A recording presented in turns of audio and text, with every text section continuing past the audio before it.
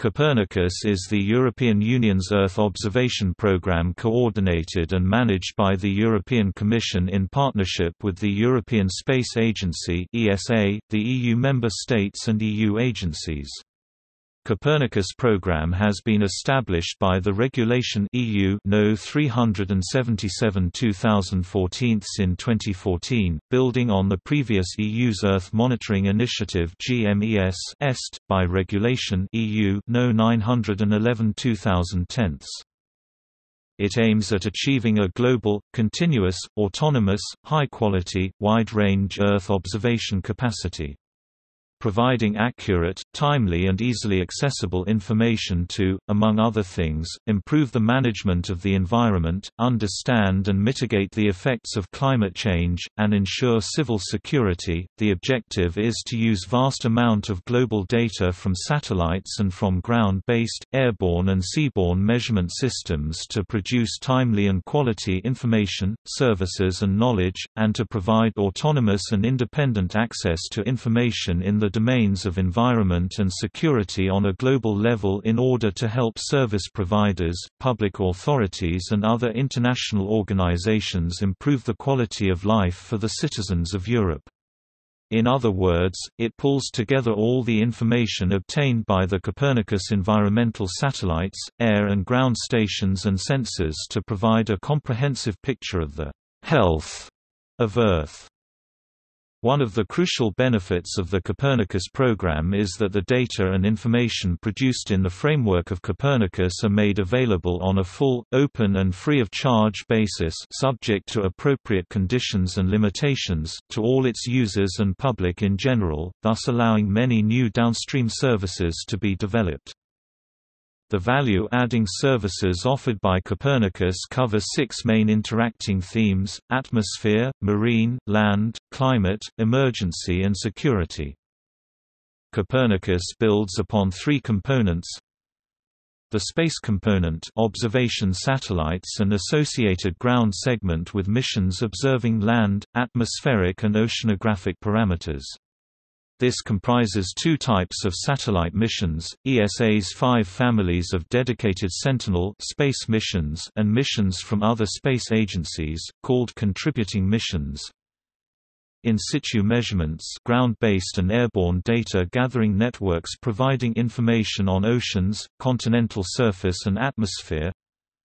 Services developed and managed by Copernicus and offered to its users and public in general. Its cost during 1998 to 2020 are estimated at €6.7 billion, with around €4.3 billion spent in the period 2014 to 2020 and shared between the EU 66% and ESA 33%, with benefits of the data to the EU economy estimated at roughly €30 billion through 2030. ESA as a main partner has performed much of the design and oversees and co-funds the development of Sentinel Mission 1, 2, 3, 4, 5 and 6, with each Sentinel mission consisting of at least 2 satellites and some like Sentinel-1 consisting of 4 satellites. They will also provide the instruments for MTG and METOP-SG weather satellites of EUMETSAT, where ESA and EUMETSAT will also coordinate the delivery of data from upwards of 30 satellites that form the contributing satellite missions to Copernicus. History. Over a few decades, European and national institutions have made substantial R&D efforts in the field of Earth observation. These efforts have resulted in tremendous achievements, but the services and products developed during this period had limitations that were inherent to R&D activities, e.g. lack of service continuity on the long term. The idea for a global and continuous European Earth observation system was developed under the name of Global Monitoring for Environment and Security (GMES), which was later rebranded into Copernicus after the EU became directly involved in financing and development. It follows and greatly expands on the work of the previous €2.3 billion European Envisat programme, which operated from 2002 to 2012. Copernicus moved from R&D to operational services following a phased approach. 2008 to 2010, Copernicus Pre-Operational Services (FTS) and Pilot Services. 2011 to 2013, Copernicus Initial Operations from 2014, Copernicus Fully Operational Services.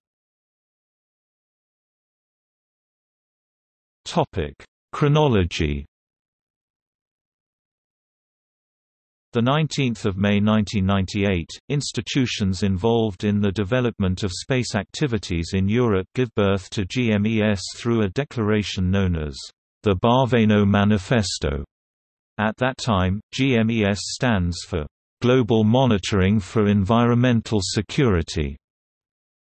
Year 1999, the name is changed to Global Monitoring for Environment and Security, thus illustrating that the management of the environment also has security implications. 2001, at the occasion of the Gothenburg Summit, the heads of state and government request that the community contribute to establishing by 2008 a European capacity for global monitoring for environment and security. October 2002, the nature and scope of the security component of GMES are defined as addressing prevention of and response to crises related to natural and technological risk, humanitarian aid and international cooperation, monitoring of compliance with international treaties for conflict prevention, humanitarian and rescue tasks, peacekeeping tasks and surveillance of EU borders. February 2004, the Commission communication GMES, establishing a GMES capacity by 2008, introduces an action plan aimed at establishing a working GMES capacity by 2008. In 2004, a framework agreement is also signed between EC and ESA, thus providing the basis for a space component of GMES. May 2005, the Commission communication GMES, From Concept to Reality, establishes priorities for the rollout of GMES services in 2008, the initial focus being on land monitoring, marine monitoring and emergency response services, also known as fast-track services (FTS). Later services, also known as pilot services, are expected to address atmosphere monitoring, security and climate change. June 2006, the EC establishes the GMES Bureau, with the primary objective of ensuring the delivery of the priority services by 2008. Other objectives of the GMES Bureau are to address the issues of the GMES governance structure and the long-term financial sustainability of the system. May 2007, adoption of the European Space Policy Communication, recognizing GMES as a major flagship of the space policy. September 2008, official launch of the 3 FTS services and 2 pilot services in their pre-operational version at the occasion of the GMES Forum held in Lille, France. November 2008, the Commission communication GMES, We Care for a Safer Planet, establishes a basis for further discussions on the financing, operational infrastructure and effective management of GMES. May 2009, the Commission proposal for a regulation on the European Earth Observation Programme (GMES) and its initial operations 2011 to 2013. Proposes a legal basis for the GMES program and EC funding of its initial operations. November 2010, the regulation on the European Earth Observation Programme (GMES) and its initial operations 2011 to 2013. Entered into force. June 2011, the Commission presents its proposal for the next Multiannual Financial Framework (MFF), corresponding to the period 2014 to 2020. Communication: A Budget for Europe 2020. In this document, the Commission proposes to foresee the funding of the GMES program outside the Multiannual Financial Framework after 2014.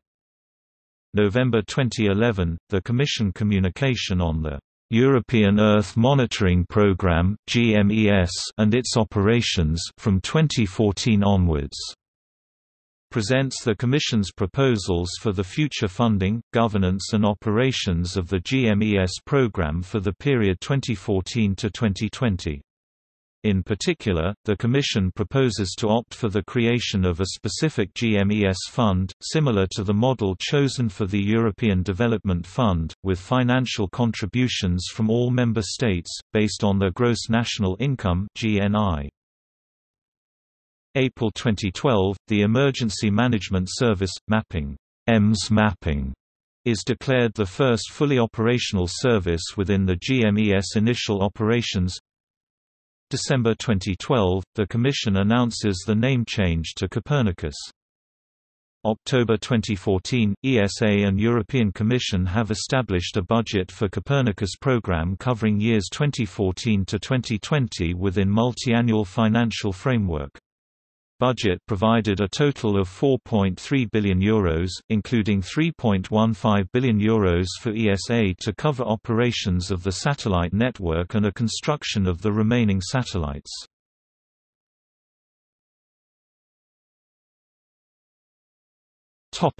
Earth observation missions.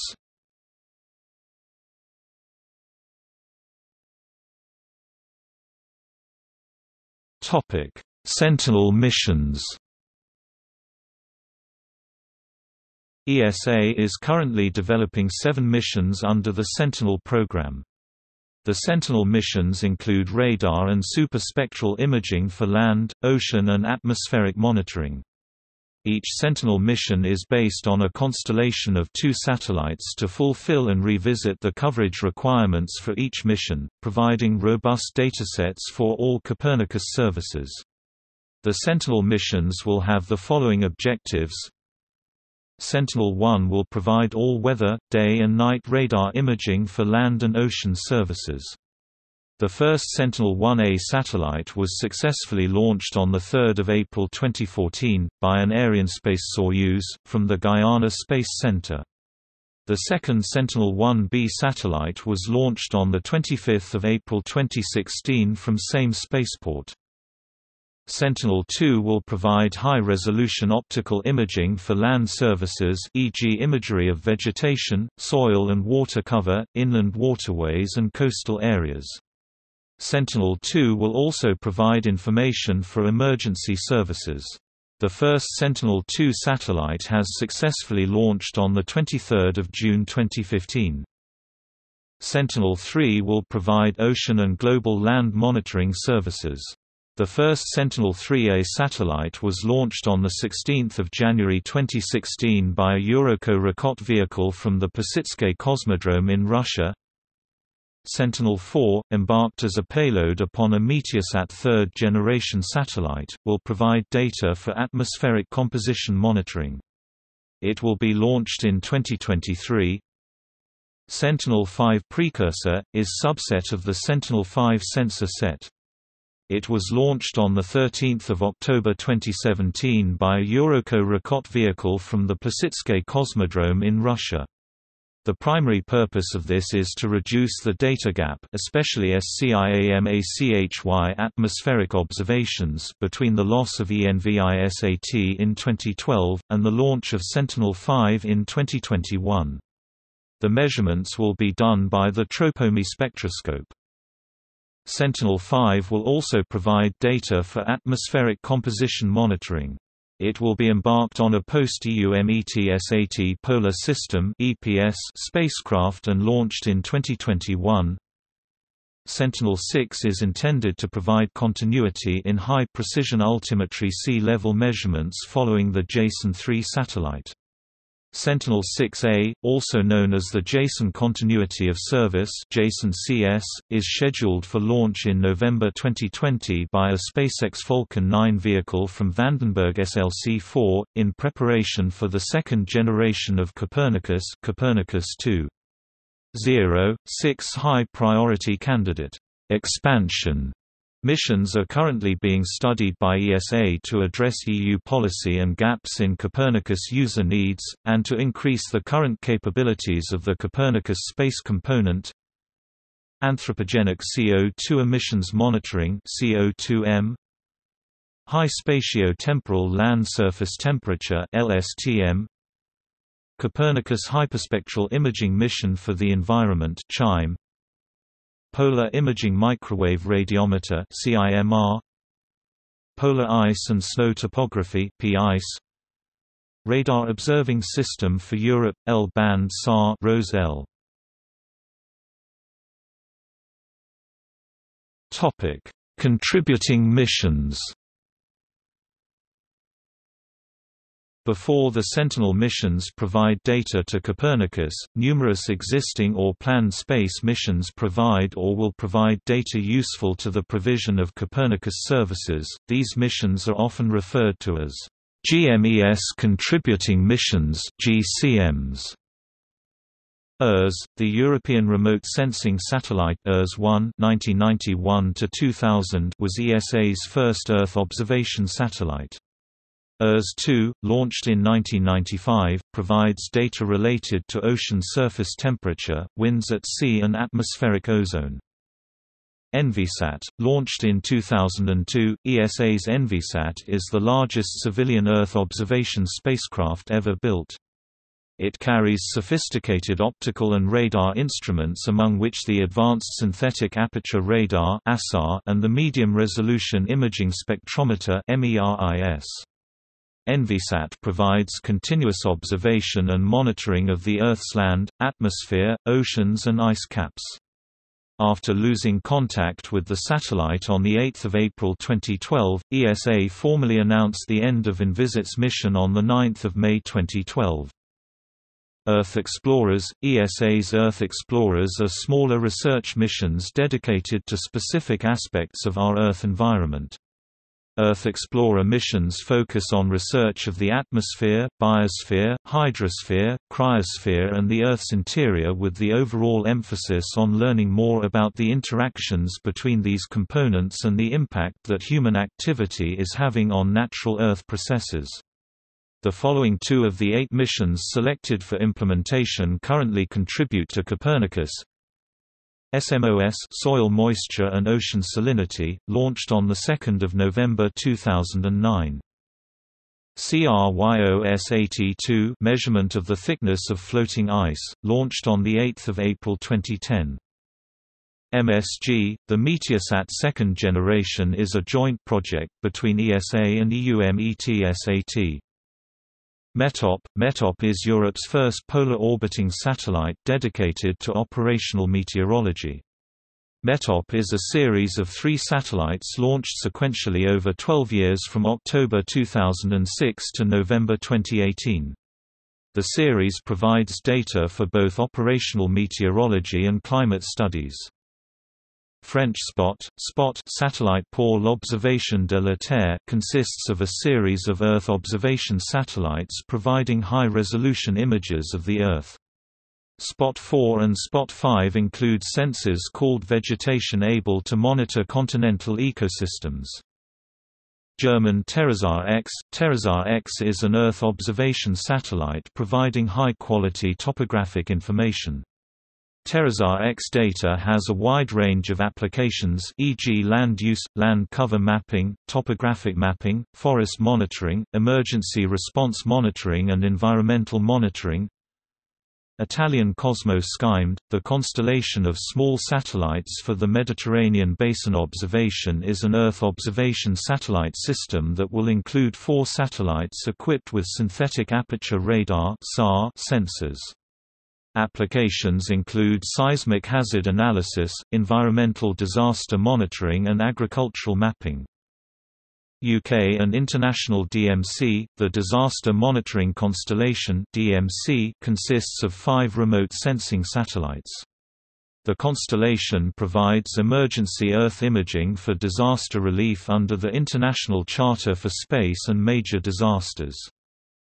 French-American JSON-2. The JSON-2 satellite provides precise measurements of ocean surface topography, surface wind speed and wave height, as this type of measurement is a crucial requirement for the Copernicus marine services. The European Commission has included this type of mission in its latest communication on the future Copernicus space component as Sentinel-6. French Pleiades. The Pleiades constellation consists of 2 satellites providing very high-resolution images of the Earth data provided by non-European satellite missions, e.g. LANDSAT, GEOSAT, RADARSAT-2 can also be used by Copernicus. DigitalGlobe, an American commercial vendor of space imagery and geospatial content, provides imagery from satellites with a true maximum resolution of up to 25 cm. The DigitalGlobe tasking constellation currently includes GEOEYE-1, WorldView 1, WorldView 2 and WorldView 3. Archive data is also available from ICAO-NOS and QuickBird. LANDSAT, GEOSAT, RADARSAT-2. Topic: In-Situ coordination. GMES In-Situ Coordination (GISC). GISC is a FP7-funded initiative, will last for 3 years, January 2010 to December 2012, and is coordinated by the European Environment Agency (EEA). In-situ data are all data from sources other than Earth observation satellites. Consequently, all ground-based, airborne, and ship-based observations and measurements that are needed to implement and operate the Copernicus services are part of the in-situ component. In-situ data are indispensable, they are assimilated into forecasting models, provide calibration and validation of space-based information, and contribute to analysis or filling gaps not available from space sources. GISC objectives will be achieved by documenting the in-situ data needs and data requirements, cooperating with the users, stakeholders, and service providers, exploring and determining methods to enable networks to provide the required in-situ data for Copernicus, exploring approaches to the integration of in-situ assets and networks into long-term sustainable frameworks for Copernicus services. Providing quick wins. GISC is undertaken with reference to other initiatives, such as INSPIRE Infrastructure for Spatial Information in Europe and SEAS Shared Environmental Information System, as well as existing coordination and data exchange networks. The coordinated access to data will retain the capacity to link directly data providers and the service providers because it is based on the principles of SEAS and INSPIRE. The implementation of INSPIRE is embedded in the synergies and metadata standards that are used in GISC. Data and information will aim to be managed as close as possible to its source in order to achieve a distributed system, by involving countries and existing capacities that maintain and operate the required observation infrastructure. Topic: Services component. Copernicus services are dedicated to the monitoring and forecasting of the Earth's subsystems. They contribute directly to the monitoring of climate change. Copernicus services also address emergency management, e.g. in case of natural disaster, technological accidents or humanitarian crises, and security-related issues, e.g. maritime surveillance, border control. Copernicus services address 6 main thematic areas: emergency management service, see video available on the copernicus.eu website, Copernicus Emergency Management Service. The service was declared operational on 1 April 2012. Land monitoring, see video available on the copernicus.eu website, Copernicus Land Monitoring Service. The service was declared operational on 1 April 2012. Marine environment monitoring, see video available on the copernicus.eu website, Copernicus Marine Environment Monitoring Service. The service was declared operational on 1 May 2015. Atmosphere monitoring, see video available on the Copernicus.eu website, Copernicus Atmosphere Monitoring Service. The service was declared operational in July 2015. Security, see Copernicus Service for Security Applications. Climate change, see video available on the Copernicus.eu website, Copernicus Climate Change Monitoring Service. The development of the pre-operational version of the services has been realized by a series of projects launched by the European Commission and partly funded through the EU 7th Framework Programme (FP7). These projects were GEOLAND-2 land, MyOcean marine, SAFER emergency response, MAC and its successor MAC-2 atmosphere, and G-Mosaic security. Most of these projects also contributed to the monitoring of climate change. GEOLAND-2 started on 1 September 2008. The project covered a wide range of domains such as land use, land cover change, soil sealing, water quality and availability, spatial planning, forest management, carbon storage and global food security.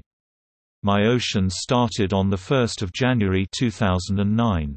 It covered themes such as maritime security, oil spill prevention, marine resource management, climate change, seasonal forecast, coastal activities, ice survey and water pollution. SAFER started on 1 January 2009. The project addressed three main domains: civil protection, humanitarian aid and security crises management. MAC started on 1 June 2009. The project continued and refined the products developed in the project's GEMS and Promote.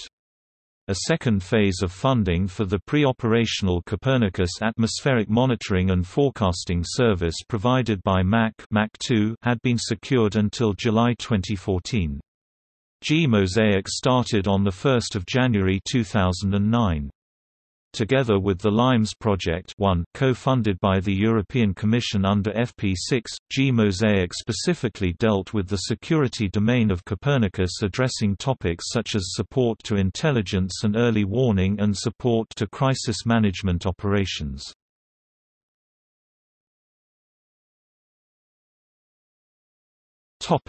Interaction.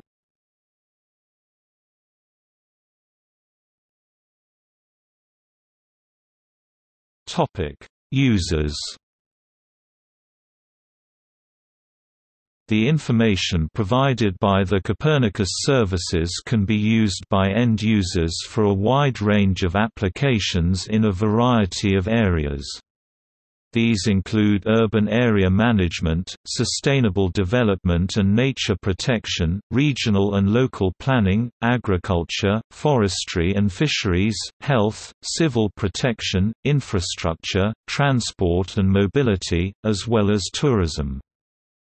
Copernicus is the European Union's contribution to the Global Earth Observation System of Systems (GEOSS), thus delivering geospatial information globally.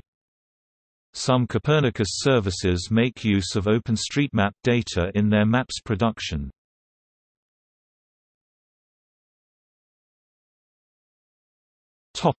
Other relevant initiatives.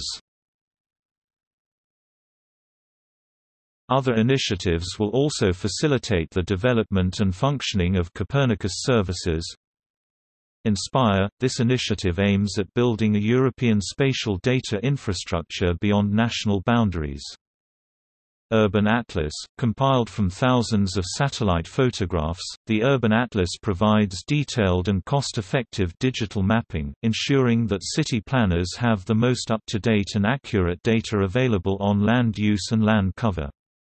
The Urban Atlas will enable urban planners to better assess risks and opportunities, ranging from threat of flooding and impact of climate change, to identifying new infrastructure and public transport needs. All cities in the EU will be covered by the Urban Atlas by 2011. SEIS, the Shared Environmental Information System is a collaborative initiative of the European Commission and the European Environment Agency to establish together with the Member States an integrated and shared EU-wide environmental information system. Heterogeneous Missions Accessibility, the European Space Agency Initiative for Interoperability of Earth Observation Satellite Payload Data Ground Segments. Copernicus is one of 3 related initiatives that are the subject of the GIGAS, GEOSS, INSPIRE and GMES, an Action in Support, Harmonization and Analysis project under the auspices of the EU 7th Framework Programme.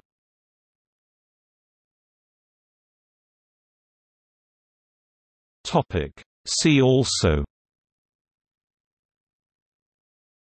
CNES, French Space Programme, BOSS-4 GMES, a project that coordinates GMES research effort, European Space Technology Platform, Mission Science Division.